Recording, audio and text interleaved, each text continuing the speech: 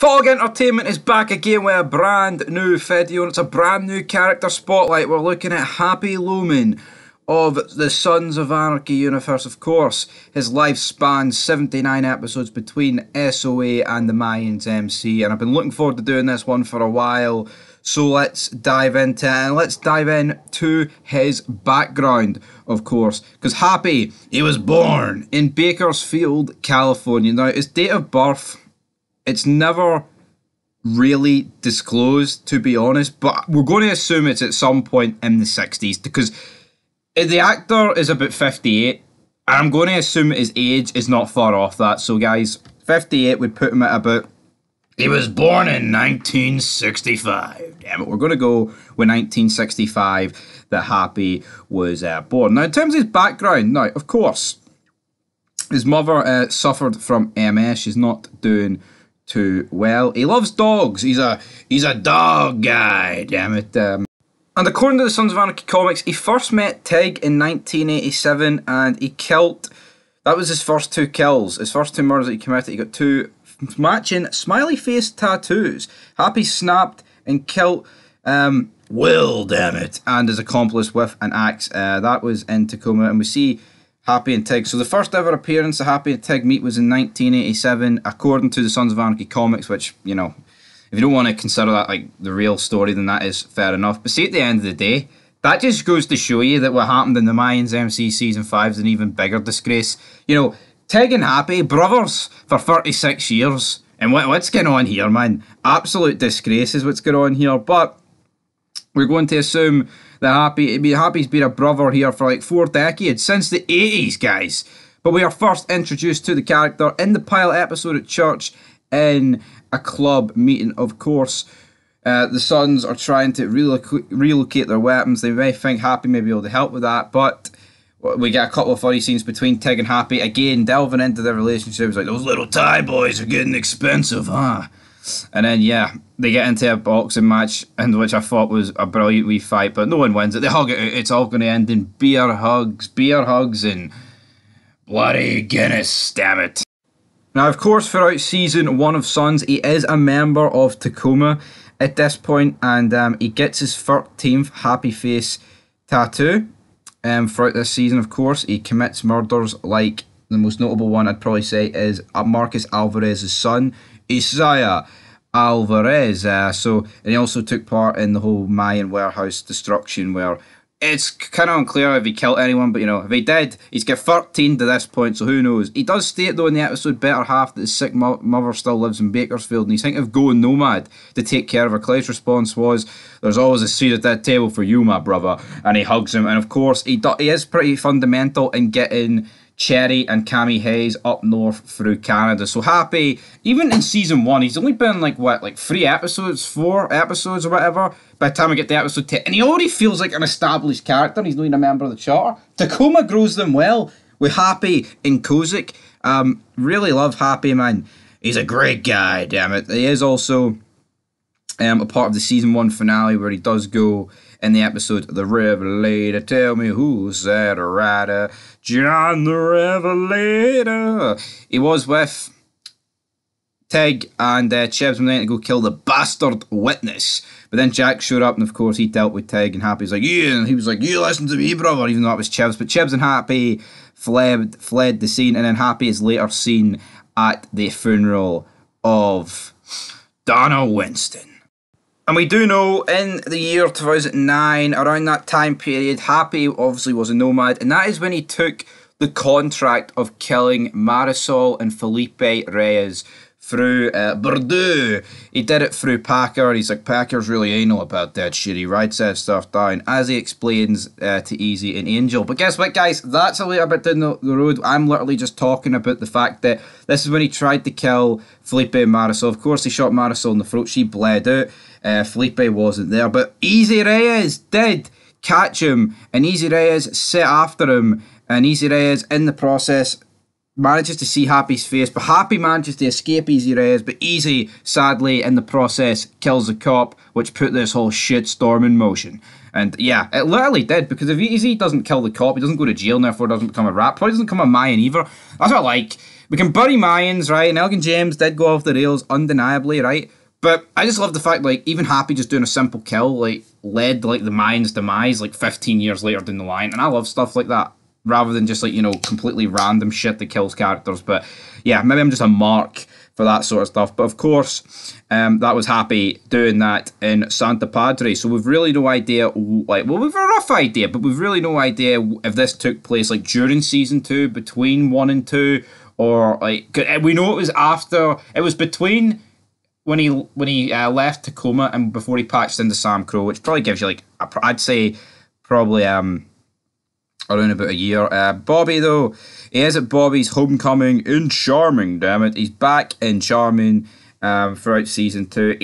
I mean, he doesn't have a massive role to do in Season 2, but of course, he basically just serves as muscle in this season as, like, a Nomad member. Of course, Clay always told him there'd be a seat at that table, but he also gets brought into the whole trap at Sobel's, Christian Gavirin, Christian Sutter, Murata. Of course, him, Clay, Tig, Juice, Bobby, and Jax all get arrested. They manage to survive jail. Juice does get shivved. Happy doesn't really want to see Clay and Jax fight, but he does well. So you could argue here with Chibs getting blown up and Juice, he is just sticking around because Sam Crow are light on numbers. But I think even though he's a Nomad, he does feel more like Sam Crow. He's beginning to feel like Sam Crow. But I'll tell you what, you could argue probably due to, like, his popularity, the fact he's an original Hell's Angel as well, which helped with the actor is, obviously helps. And I think he just, you know, it's weird. Like, obviously, he could have just got another Hardman, but it would be hard to imagine this universe without Happy. He's left his impact, and by God, his impact was pretty good, is what I'm going to say. But yeah, in Season 2, of course, he helps him throughout, helps him kill I'm so proud of you when Jax killed Weston. Of course, he's also at the docks when Cammy Hayes kidnaps Abel. And then as we go into Season 3, of course, there isn't much of a time skip going into Season 3. It literally is just a couple of days. That gives Cammy Hayes a chance to get to Belfast, and Jax is just sitting there opening my book, feeling clinically depressed for himself. Happy is seen throughout this season as well. At the start, he's a half-sack wake, etc., etc. And then eventually, we do get the big vote scene, guys. We get it, damn it. Because Chibs mentions that Happy would rather fall here than up north. And then, of course, that's the whole conversation with Kozik. So it looks like we're going to get Happy and Kozik voted in at the same time. Thank God Happy is joining Sam Crow. We need Happy, damn it. We also see the wee side mission he goes on with Bobby and Piney in order to get meds for his mum. Precious is medicine cabinet. Of course, that doesn't really end well for them, but then eventually it does end well for them because the rest of the cavalry show up and it's all good, damn it. We get the vote. Happy votes in to Sam Crow. Absolutely epic, guys. Sadly for Kozik, he is not voted in. As for Happy, though, he doesn't really do an awful lot in the rest of Season 3. He does go to Belfast, where he does get quite a few great lines in, of course. The mighty Liam O'Neill. Jax tasks Happy and Juice to follow O'Neill. O'Neill says, I'm gonna murder a shite. You boys want to watch? Happy then asks Juice, do you? And then he's like, I'm good, thanks. Again, I thought that was quite... You know, I think that was epic. I mean, that whole fucking scene was epic. The explosion, the line for O'Neill and, like, Happy asking that is so happy. Like, no, the funny thing about it is, Happy's not even asking it as a joke. Like, he's actually asking it as, like, a legit, serious question. And to me, that just makes it even better, man. We also seen him earlier on when they first arrived in Belfast. Hap, kill one of his men. Oh, yes, I will. Fucking brilliant Happy, man. Exactly what we could ask for. And yeah, so we get back to Belfast, of course. Jax has got his son. Sam Bell has been wiped off the face of the earth pretty much, apart from like Seamus and Luther and co. And Maureen Ashby has left some letters in the bag. And of course, the offence of Season 3 play out like they're supposed to. Happy helps. You know, they do the trade with the Russians, get Jimmy O back. He helps them kill Stahl and Jimmy O. And he then has to go to jail. We've got him, Tig, Clay, Bobby and Juice, all five of them staring Jax down because you read it, I had no choice. And that is how Season 3 ends for Happy. Absolutely insane. Moving in though to Season 4. The boys are out of jail.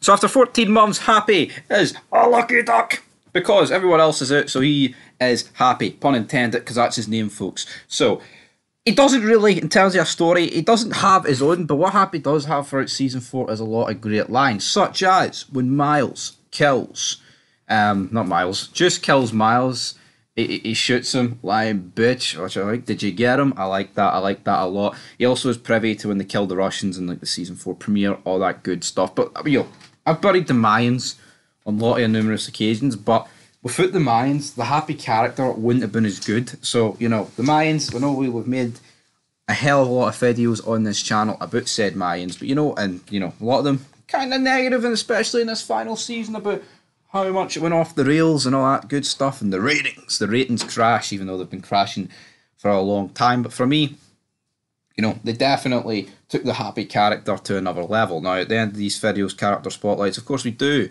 a rating out of 10. I'm not saying it's elevated them straight to like an 11, but we'll see where we get there.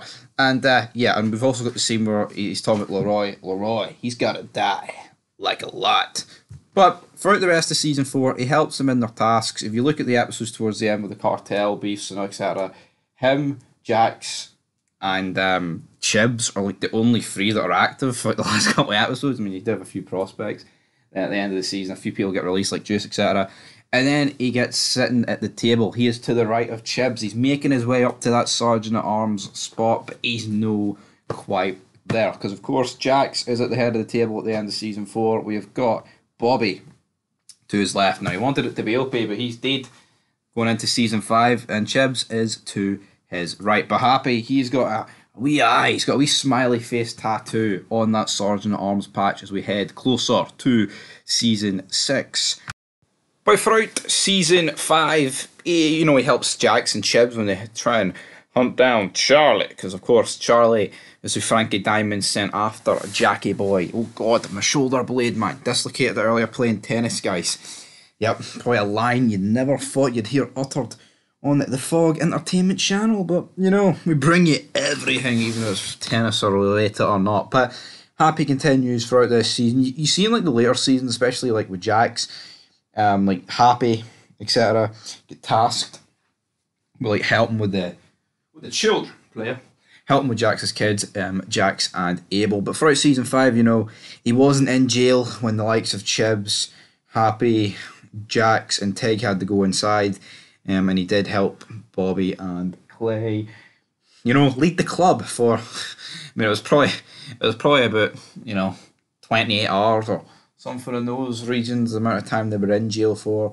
Of course, he helped carry Opie's coffin down, and throughout season 5, he did his part. But what's actually intriguing about Happy, in some of the votes and discussions, like obviously in season 5, you've got the whole beef between the Nomads and like Nomads Jax, like Nomads and Clay against like Jax, but there is on a few of the votes where Happy, would kind of not want to go for Jax, but after like season 5 and once Clay becomes a rat, Happy's damn. Of course, he votes for Mr. Mayhem on Clay, votes to strip his patch. I mean, to be fair, the only person that didn't vote Mr. Mayhem was Bobby, but that's because he made a bit of a side deal with him. As we go into season 6, of course, who is left the VP spot? None other than Bobby Munson. And because Bobby Munson has left the VP spot, that means the Sergeant Arms spot is up for grabs,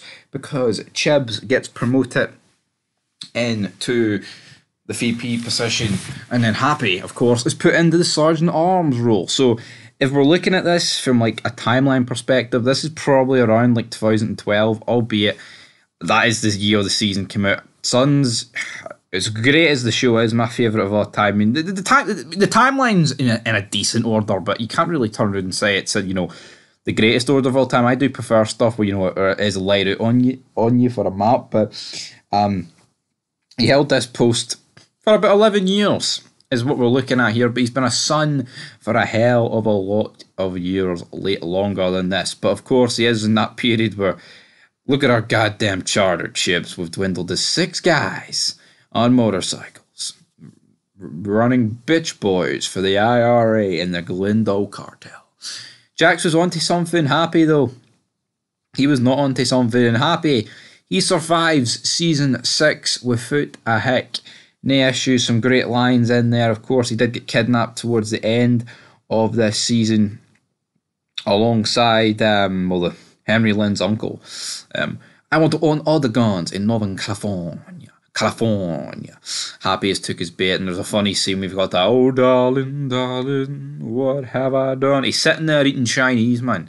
Well, I would be down for eating a wee bit of Chinese right now, but Happy was absolutely loving life. Of course, he ends up getting freed, and he gets revenge on Lynn's uncle. Lynn's uncle. And then, of course, what do we have there? He's like, I love you guys. And then he kills him. That's why we love you. Of course, that added to his wee smiley face collection. And as we go in to season 7, he remains a Sergeant at Arms throughout this season, as I said earlier. And yeah, of course, he has to do the likes of voting Mr. Mayhem on Jax and all that good stuff. So yeah, absolutely insane stuff going down. But, you know, like Happy... That's what I'm saying. I talked about it earlier. Like, his character, as great as I think, you know, he's got some lines. The character, like development, like storylines that he's got for himself, in terms of in Sons, it was pretty minimal, but he was still a pretty good character in terms of like he's just a badass. You know, he's a Hell's Angel, former Hell's Angel guy you'd want on the roster. But in Mayans is where it really stepped up. But of course, he had to foot Mr. Mayhem and Jax. They let him go. And yeah, we had the final scene of Happy and Sons is him drinking solo. Well, not solo, sadly at the bar with a few other members of Sam Crow. Happy is then reintroduced at the end of season 1 in the Mayans MC, which, you know, in terms of like timelines, probably about 4 or 5 years later, 5 years after the death of Jax Teller, probably something along those lines. He's introduced right in the season 1 finale. It was great seeing him and Quinn back. And yeah, we think, it's just Sam Crow making a wee cameo appearance, but then Easy has to give a bottle of beer to, give him to my sponsor. Easy turns around and clocks Happy as the man who murdered his mother. What a cliffhanger. You know, that was the good days of the Mayans when Kurt Sutter knew what he was doing and Elgin James wasn't in charge. So yeah, I mean, that was a really good way. And like, it sets up it because like, you've got Happy, who didn't really have a lot of like, you know, personal screen time in Sons, and now it looks like we're going to get that going into season 2. And that's, of course, what happens. Of course, going into season 2, you've got Easy telling Angel about the fact that Happy, a Redwood original, is the one that killed him. Angel freaking out about this, like how much detail you put into this. We then see scenes of Happy in the season 2 premiere where he's talking about Chucky, and he notices Felipe when he's with Chucky, and he's like, that's the guy I was supposed to kill, isn't it? So then he looks up his history of his own, and he discovers, the Reyes brothers. They are actually the spawn of Felipe Reyes, which obviously is not too good for him. And as Happy pays a visit at a wake, the Reyes brothers follow him home. He goes into his house. He has a dog called Ope. Lovely wee call back there to Opie from Sons, of course. And then sadly for Happy, he's held hostage by the Reyes brothers. And this did take, you know, a lot of the episode up, but I think you can just see how much the Reyes brothers truly went up in between, like, their mentalities for here to the end, especially Easy. Like, Easy here, a young pup, so to speak, nowhere near as brutal or whatever at this point. And then, of course, they managed to let him go after he essentially gives them all the information that they need to know, and that it wasn't personal. It's just, you know, he's a hitman. That's what he does. That's what I do. I get smiley faces after I kill you. And then they turn their attention more to Dita. We do see he shows up at the camper fan later in that season, gives them a bit more information, because Packer really is anal about all that stuff. Real coke for Happy and all that. And then he helps the Mayans save Alvarez when he was on like the wee cartwheel thing inside the warehouse. So yeah, great wee scene seeing Happy help Alvarez. Like, you in for helping El Padrino? Hell yeah, that's what Jax would have wanted. Of course, in season 2, that's the only line you got in the Mayans. Happy then tells the Reyes brothers, that's them done. We're good. Doesn't matter if I kill your mother. That's it. That's water under the bridge. We have to forgive each other. And then that is the last we see of Happy until season 2, episode 8, when we get the epic sit down between Sam Crow, the Mayans, and the Fatos. Here, he doesn't really have a lot of lines because we've just seen him a lot. It's funny because, like, after having so much dialogue earlier in, like, you know, the season, he refers back to like his son's role where he just like comes up with the one-liners, and of course Chibs takes center stage. But yeah, this would be the last time we would see Happy until season 3, when of course He rides in with Montez. He lets the Mayans know that anytime they pay a visit through the Suns' territory, they need to make a phone call. Of course, the Mayans aren't too happy about this. He even mentions Jax, and then you get big fat Steve going, "Who's Jax Teller?" And Gilly's like, fucking nobody, man. He's a jabroni. But he does let know, of course, that Parker's got cancer here, and it's in between this scene that we got Happy that for some reason, which to me just doesn't make any sense. I think even at this point you can see that the wheels are going off this Mayans bus.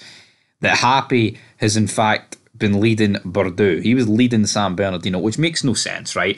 Packer gets ill, and then what their VP doesn't want to step up to the task. It's Happy. They call in a Redwood original. Now, I'm not saying Happy couldn't be president. I'm not saying he can't be president, but not that chart. It makes zero sense. Like, it's not like you're calling in Jax Teller or something. You're calling in a guy who's never been pres. It's not even like, we went for experience with that one. I mean, what is this? A job interview? It's not really a job interview. Of course, Montez gets killed in season 3 by El Palo. Then dumps the body. Taza then puts it in an oil barrel. And this body will not get discovered till season 4. And then in season 4, this body does get discovered. And damn, this is not good for the beef between the Suns and the Mayans, because after a big, long peace treaty, this gets reignited, and of course Doc is now the president of Sam Dino, and Happy's returned to Charmin. He has returned to his role of Sergeant at Arms, but you know, they needed the green light.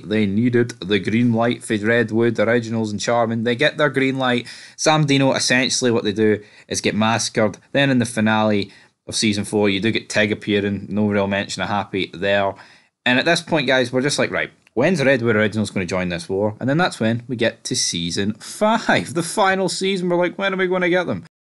And then, of course, we did get those episode descriptions of Easy and Angel do a deadly mission on their mother's anniversary. And then we kind of put two and two together on this channel and predicted it would be this. But I was still kind of shocked at the time. And then, absolutely, guys, we do get the best scene, in my opinion, of the final season, where the Reyes brothers do kill Happy. Like I said, this should have happened in season 2, but I like the fact that in this scene he actually acknowledged it, and he's like, "Well, it took you long enough.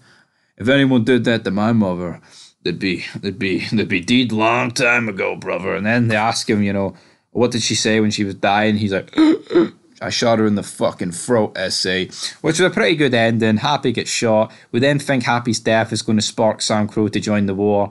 They don't join the war. But I mean, Quinn knows about it. Alvarez throws his gun down, and that's it. I wish I could say here that's not what happened, but Happy died for nothing, and nothing realistically came of it, and it's a disgrace. But you know what? Overall, the Mayans was good, guys. Happy 7.5 out of 10. Until next time, peace.